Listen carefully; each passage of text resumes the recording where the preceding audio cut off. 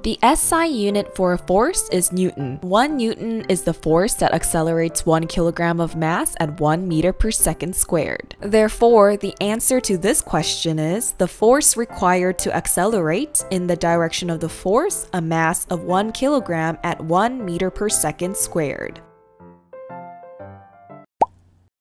To find the percentage uncertainty, first we need to find the absolute uncertainty of the perimeter of the paper. In addition and subtraction, absolute uncertainty can be found by adding all the other absolute uncertainties. Let's say that 30 centimeters is the width and 20 centimeters is the length. Both have the absolute uncertainty of 0.5 centimeters. The perimeter can be found by adding the width and length twice each. To find the absolute uncertainty of the perimeter, add the absolute uncertainty of length twice and the absolute uncertainty of width twice. Now that we know the perimeter and its absolute uncertainty, find the fractional uncertainty of the perimeter and multiply by 100 to find the percentage uncertainty.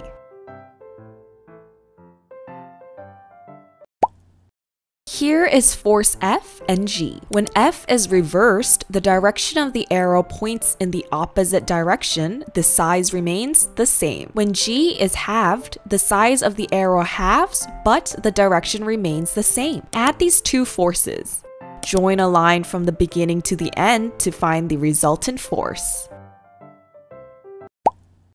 At time t, both balls are at the same distance above the ground. Let's call this height d. This means that at time t, ball 1 travels downwards a distance of h minus d and ball 2 travels upwards a distance of d.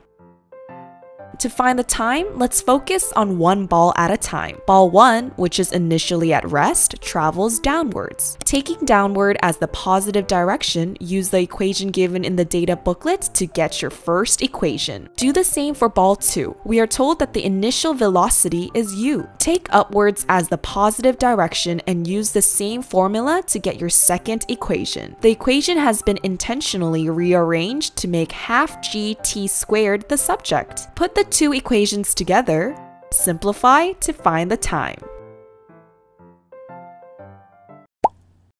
The projectile in this question moves at an angle. Frictional forces, in this case air resistance, always acts in the opposite direction of the movement. Since the resistive force is also at an angle, it can be split into the horizontal component and vertical component. This means that the horizontal component of the acceleration of the projectile is non-zero due to the horizontal component of the air resistance, and the vertical component of the acceleration of the projectile is greater than 9.8 meters per second squared due to the vertical component of the air resistance adding to the vertical force.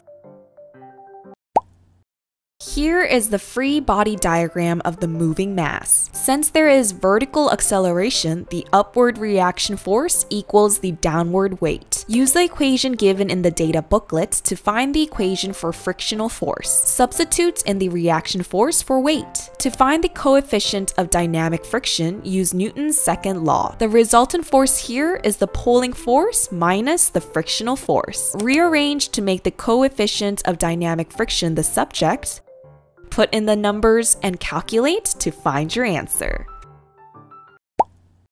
The energy transferred to the mass is equal to the change in gravitational potential energy of the mass. 20 kilograms is lifted a vertical distance of 0.60 meters. Use the equation given in the data booklet to calculate the energy transferred. The number of times the mass is lifted can be found by dividing the total energy transferred with the energy transferred doing one lift. Put in the numbers and do the calculation to find your answer. Here is a free body diagram of the moving mass. The key word here is constant velocity. If the velocity is constant, then it means that the change in velocity is zero, which means acceleration is zero, which means resultant force is zero. Since the resultant force is zero for both horizontal and vertical components, the horizontal force equals the frictional force and the reaction force equals the weight. Use the data booklet to find the equation for frictional force. Substitute in the reaction force for weight. Previously, we found that the horizontal force equals the frictional force, therefore, horizontal force equals mu mg. Substitute the force into the power equation given in the data booklet to find your answer. The area underneath a force time graph is the impulse. Calculate the area of the graph given in the question. Make sure to take note of the units. Impulse equals to the change in momentum. Change in momentum equals to mass times change in velocity. The impulse here is the area underneath the graph. Take out u since the initial velocity is 0 and make v the subject. Put in the values of the area and mass to find your answer. The equilibrium temperature can be found by taking two steps. First, mix sample 1 and 2 to find its equilibrium temperature. Next, mix the previous mixture and sample 3 to find the final equilibrium temperature. Let's first mix sample 1 and sample 2. The mass of each sample is given in the question. The specific heat capacity is the same for all samples since they are the same liquid. The temperature change for sample 1 is 60 minus final temperature since the final temperature will be lower than 60 degrees Celsius. The temperature change for sample 2 is final temperature minus 30 since the final temperature will be higher than 30 degrees Celsius. Energy will be transferred from sample 1 to sample 2. Energy lost by the sample 1 will be the energy gained by sample 2. Substitute in the equation and put in the values. Simplify and rearrange to find the final temperature of mixture 1 and 2. Let's repeat the same calculation but this time for mixture 1 and 2 and sample 3. The mass of mixture 1 and 2 is 4m and its temperature change 45 minus final temperature. The 45 degrees Celsius was found previously. Energy lost by the sample 1 and 2 will be the energy gained by sample 3. Use the equation and put in all the values. Simplify to find the final equilibrium temperature of all three samples. Note that the order in which the samples are mixed does not matter. You will end up with the same answer if done right. First, let us use the two equations to find the number of moles into one. Note that only one of them is given in the data booklet. Since the mass is constant, the equation can be simplified to number of molecules inversely proportional to molar mass. This means that the smaller the molar mass, the greater the number of molecules. Now, let us determine the molar mass of each compound given in the question. Remember that the top left number of the element symbol is the molar mass. Since CH4 has the smallest molar mass, it will have the greatest number of molecules. Statement 1 is correct. Unit for the Boltzmann's constant is joule per Kelvin. The constant can be found in the data booklet. Statement 2 is correct. From the equation given in the data booklet, we can see that the Boltzmann's constant equals gas constant divided by Avogadro's constant. Statement 3 is incorrect. The same equation can be rearranged to make the Boltzmann's constant the subject, but the question is missing the 2/3.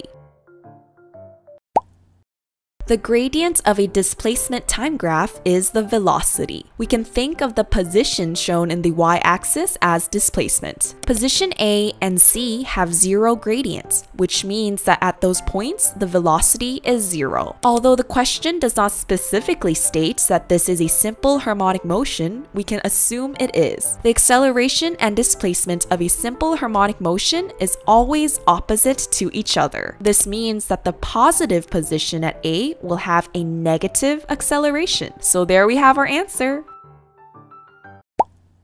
The wavelength of a wave can be found from the displacement distance graph. The wavelength is found to be 1.5 meters and the speed of sound is given as 270 meters per second. Use the equation for speed of wave given in the data booklet. Rearrange for frequency. Put in the values to find your answer. There are two equations with intensity, amplitude, and distance from the source. Making this equation into one equation, we get amplitude inversely proportional to the distance from the source. This means that if the amplitude changes from 2z to z, in other words, if the amplitude halves, then the distance will increase from L to 2L. Or in other words, the distance will double. Therefore, to get from L to 2L, the person must move a distance of L. Wire 2 has double the diameter of wire 1. This is the same as saying wire 2 has double the radius of wire 1. Through the law of conservation of charge, we know that the amount of charge passing through wire 1 must be the same as the amount of charge passing through wire 2. Since this is happening at the same rate, we can say that the current in both wires is the same. To find the drift speed in wire 2, first find the relationship between the drift speed and the radius using the equation given to us in the data booklet. The current, the charge of the charge carrier, and the charge density are all constant. This leaves us with the drift speed inversely proportional to the radius squared. Increasing the radius by 2 will decrease the drift speed by 4. This means that the drift speed in wire 2 is a quarter of the drift speed in wire 1. Dividing them together will give us an answer of 1/4. We need to know the EMF of the cell in order to solve this question. First, we need to find the total resistance of the circuit shown in the question. All resistors have been given the resistance of R since they are all identical. The two resistors in parallel on the right can be considered as a single resistor by using the equation given in the data booklet. Now determine the total resistance of the two resistors in series by using the equation also given in the data booklet. EMF can be found by multiplying the current with the total resistance. The EMF of the cell is found to be 4.5 R. Now, let us arrange the three resistors in series with the same cell. Use the equation for resistors in series to find the total resistance. Next, divide the EMF of the cell with the newly found total resistance to find the current.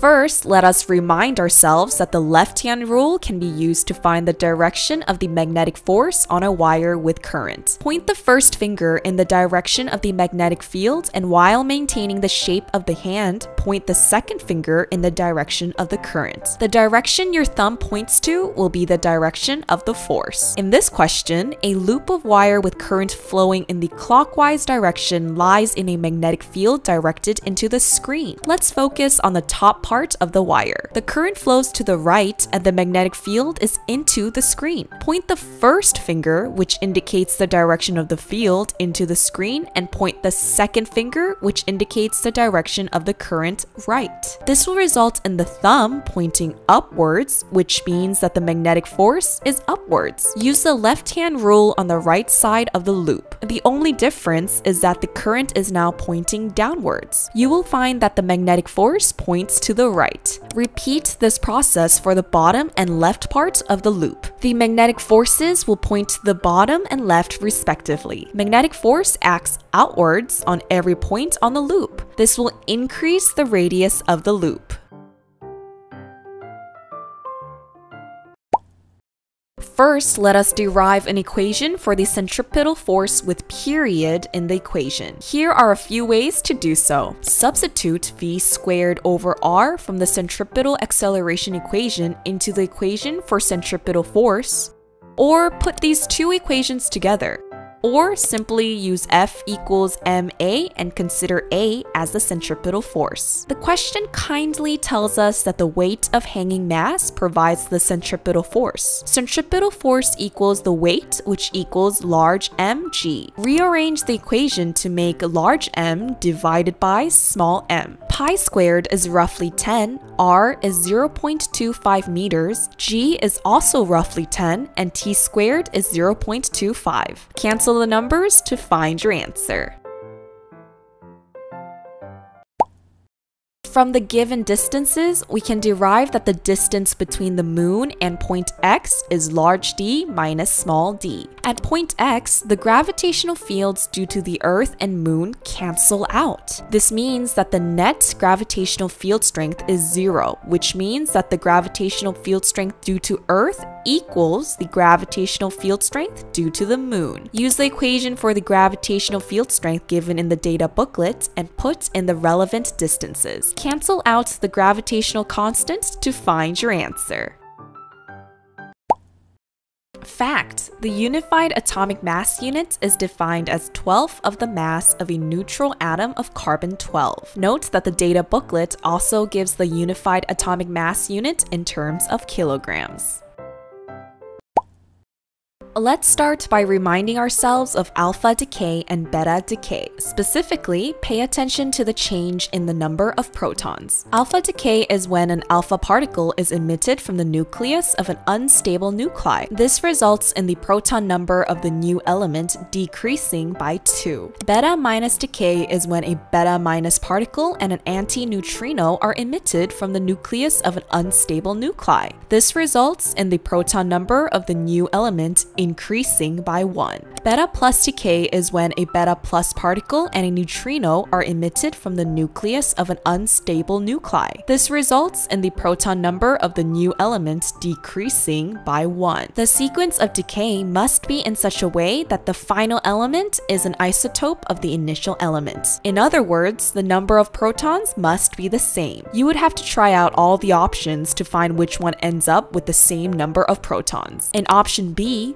beta minus increases proton by 1, then alpha decreases by 2, and final beta minus again increases proton by 1, which results in the overall number of protons remaining the same. So here's our answer. All other options will end up with fewer number of protons.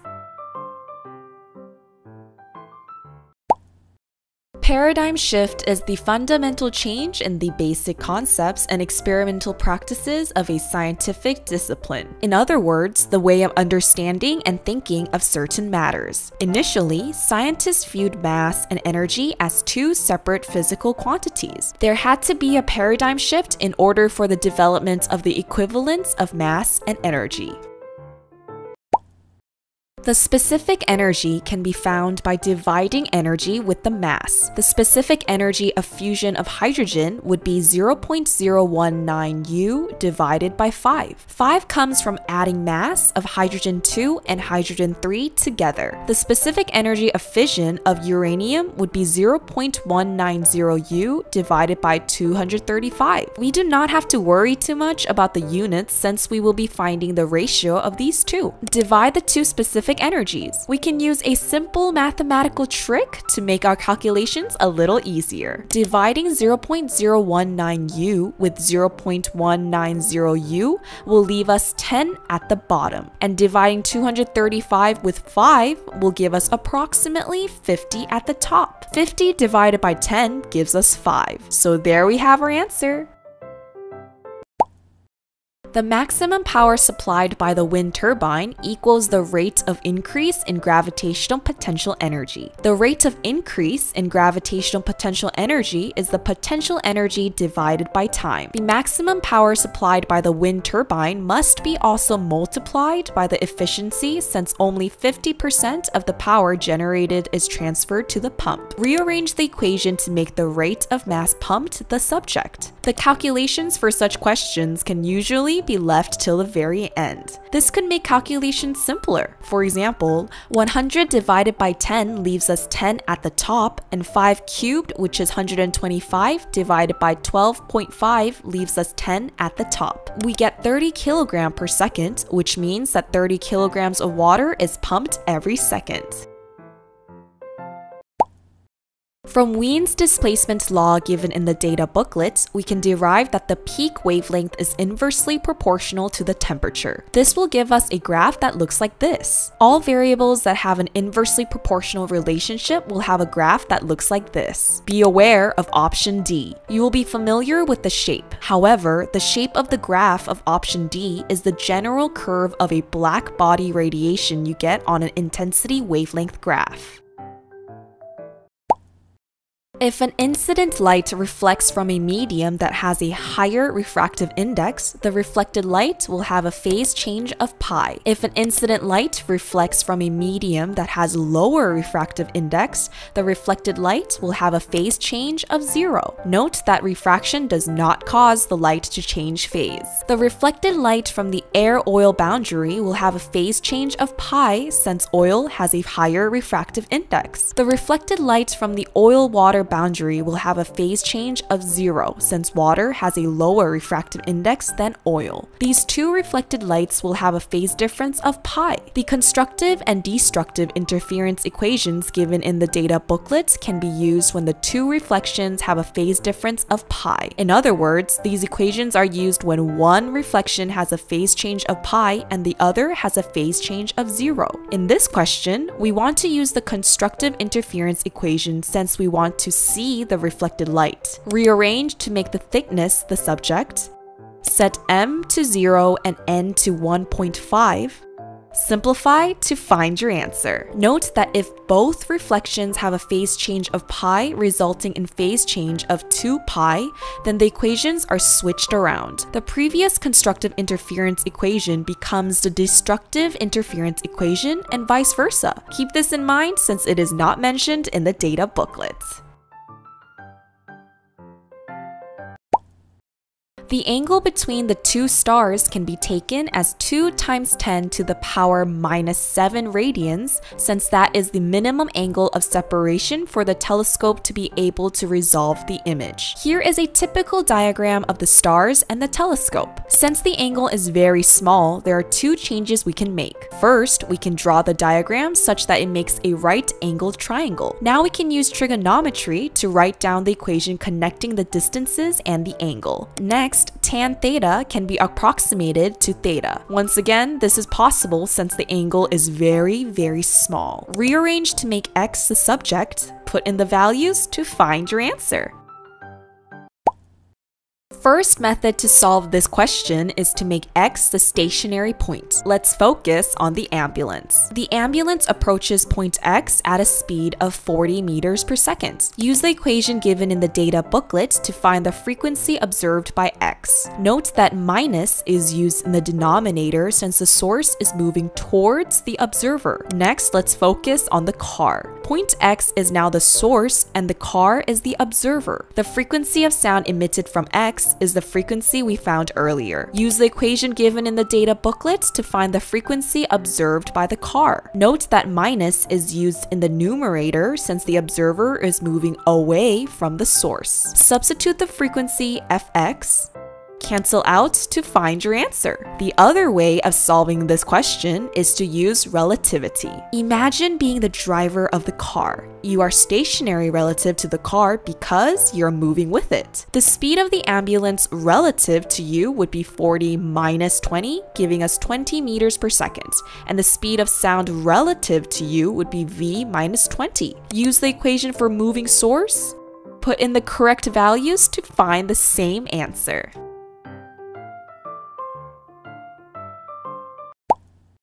The electric field strength between two plates can be found by potential difference between the two plates divided by distance between the two plates. Note that this equation is not given in the data booklet. Combine this equation with the charge equation given in the data booklet. The combined equation is the same as the one shown in statement 1, which means statement 1 is correct. Electric field lines are at right angles to the plates. This makes statement 2 correct. And lastly, the equipotential surfaces are parallel to the plates. This makes statement 3 correct.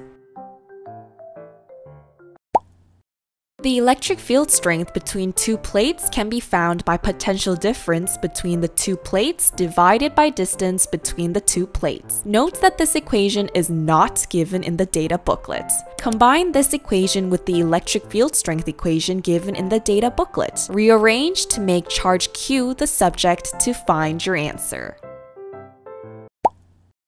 The gravitational force acts as the centripetal force on a satellite orbiting a planet. Combine this equation with the equation shown on the right. Note that all these starting equations can be found in the data booklet. Simplifying and rearranging this equation gives you an equation in terms of period and radius. This may look a little complicated, but the important conclusion is that the period squared is directly proportional to the radius of orbit cubed. This means that since the radius of orbit of satellite Y is greater, the period for satellite Y is also greater. Now let's have a look at the total energies. The kinetic energy of a mass in orbital motion can be found by combining the equation for orbital speed and the general kinetic energy equation. The total energy of a mass in orbital motion can be found by adding kinetic energy with potential energy. The equation for kinetic energy and total energy are not in the data booklet, so be sure to memorize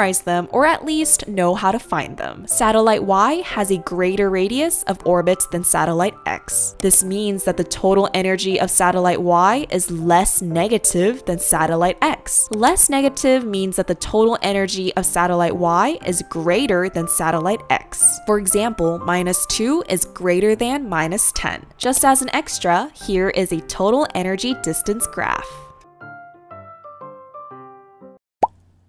Gradients of a graph can be found by dividing delta y with delta x. Draw a triangle on the graph to find the values for delta y and delta x. Note that y-axis is the voltage and x-axis is the distance. The voltage on the graph is also the EMF induced on the bar, and the distance given is the length of the bar. Keep this in mind for the next part. Equation for induced EMF from the data booklet can be arranged to make EMF over L. EMF over L is the gradients we found earlier. Rearrange to make speed v the subject, put in the values of the gradient and magnetic field strength, and calculate to find your answer.